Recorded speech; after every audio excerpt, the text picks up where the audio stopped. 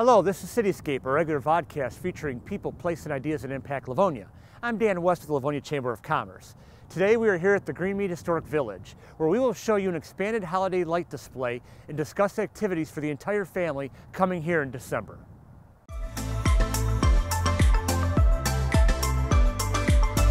And joining us today is the Livonia Parks and Recreation Superintendent, Ted Davis, who partnered with the Livonia Chamber of Commerce to put this display together.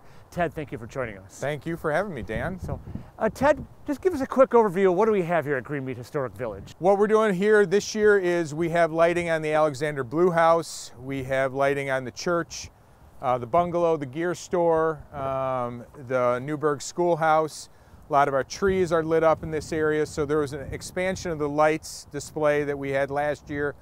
We'll be continuing outdoors with visits from Santa, weather permitting, on the front porch of the Blue House.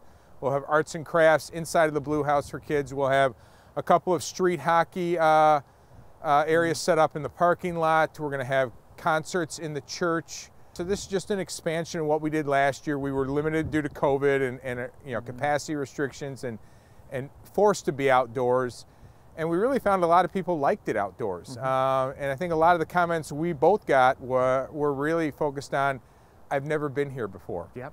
I didn't know what you had. And I think this was a perfect event to kind of bring people out to Greenmead. Now there's a little more with a little more kids activities, a hospitality area to kind of keep people here a little longer. We don't have the capacity restrictions we had last year. So we're expecting a bigger, better event, and this, we want to continue this to grow. And with our partnership with the Chamber and Masco sponsoring us as well, I see great things for this event and for Greenmead overall. I'm excited for this year. Other than being cold right now in particular, I'm really excited for what this year and how this event looks and how much bigger it is and how people respond to it. With Parks and Recreation, you look at, we don't have the restrictions a year ago, but there's still concerns about COVID. Sure. Talk about the importance with just not this, but other stuff you've done in Parks and Recreation to provide outdoor opportunities for residents. Yeah, I think last year really highlighted the importance of parks and outdoor events, right? In a time when when people were concerned about indoors and there was restrictions on gatherings indoors, and I really think that outdoors it came to the forefront, right? I always say you couldn't buy a set of golf clubs, you couldn't buy a kayak, you couldn't buy a bike last year. Before there were supply chain issues in the world, there were supply chain issues because the popularity of those activities just skyrocketed, right? And I think we've seen nothing that's carried over. We've seen nothing to slow that down this year. The golf course set another record on top of 2020 was a record year for golf in Livonia. 2021 broke that record. We saw, again, a significant use of our parks, our outdoor amenities. Our programming increased outdoors. I mean, we took Kids Night Out, which is a popular rec center event, moved that outdoors. Harvest Fest out here, we did at Greenmead for the first time this year. We did additional special events outdoors, and we've seen just a huge increase in that demand. We're back to about 70% of where we were pre-pandemic indoors. So I think we're still seeing that outdoor demand, and that was kind of why we kept with an outdoor theme this year with keeping Santa on the porch. We thought, people, I don't know when we're going to go back to normal, but we're not quite there yet. So we got something for everyone right now. And in addition to the weekend evening stuff we'll have here with the Night of Lights, you have some other programming at Parks and Rec that'll take place here and throughout the community. Why don't you highlight that for the holiday season? Yeah, we do. We have Christmas tea coming up here at Greenmead. We have Lunch with Santa. Santa's Calling event is going on. And of course, I think I'm blanking on the number of years, but this is I believe our 4th year of the Merry and Bright Holiday Parade.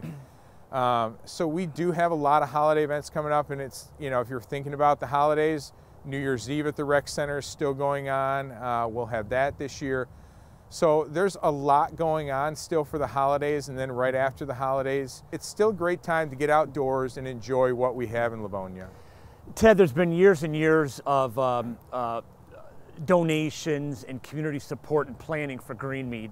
Why is it important to have such high attraction event like we're doing with the Night of Lights display and the other Parks and Rec offerings here at Greenmead? Why is this so important for Greenmead now and in the future? Well, I think Greenmead has been underutilized, city park, right? Because at the end of the day, it's a park. It's a historic park, and we want to honor that, but it is an underutilized park. And I think, whether it's Harvest Fest in the fall that we did or Night of Lights now, again, these events draw attention to this site and really highlight, people can walk around, they can see it, right? Instead of it just being a word or a place that they never have seen before, they can identify with it in some way, shape, or form. They can form a memory here. And that's really what Parks and Recreation is about memories, right? I mean, I always tell people, when you think of Parks and Recreation, you might think of your neighborhood park, but if you think about all the times it's touched your life, from playing in a baseball league and growing up playing catch with your dad or whatever, or going to that swimming pool, learning how to swim, you know what I mean? Those are all memories that Parks and Recreation is part of. This is another way for Parks and Recreation to enter your consciousness, another memory you form with your family. And I think here, bringing it to Greenmead, highlighting Greenmead. Again, we're in the middle of a master planning process. We're going to be seeking out public input on the future of this site and what we want to see added here. And I think that all ties in with what we're trying to do here for the Night of Lights. Well, Ted, I hope many Livonia families and from our neighbors and neighboring communities have a new experience here with the event we had. Ted, thanks for taking time with us today. Thank you. So, a reminder, the Masco Night of Lights activities are set for December 3rd, 4th, 10th, 11th, 12th, 17th, 18th, and 19th, starting at 5 p.m. each night. The Friday and Saturday dates will run till 10 p.m., and the Sunday dates will run till 8 p.m. Santa will be on the porch from 5 to 8 p.m. on each of these nights. Admissions will be a recommended donation of $10 per vehicle, in which all admission proceeds will go towards maintenance of Greenmead and other community causes.